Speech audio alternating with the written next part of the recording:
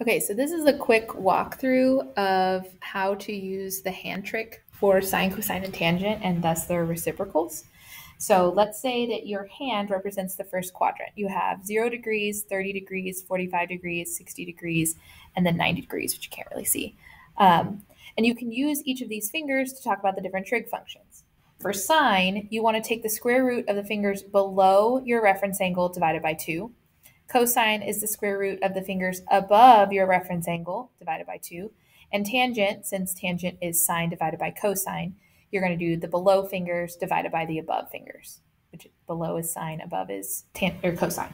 So if I wanted to find the sine of 30, I would fold in the 30 finger.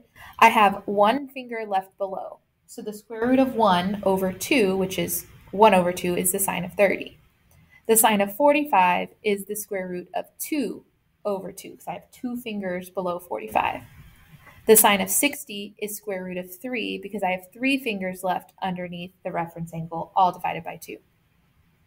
So sine of 30, 1 over 2, square root of 2 over 2, square root of 3 over 2.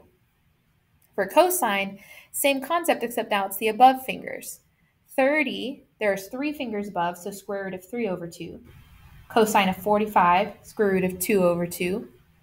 Cosine of 60, square root of 1 over 2, which is just 1 over 2. Tangent is below fingers divided by above fingers, so tangent of 30 is square root of 1 divided by square root of 3. But when you do square root of 1 divided by square root of 3, that's 1 over 3.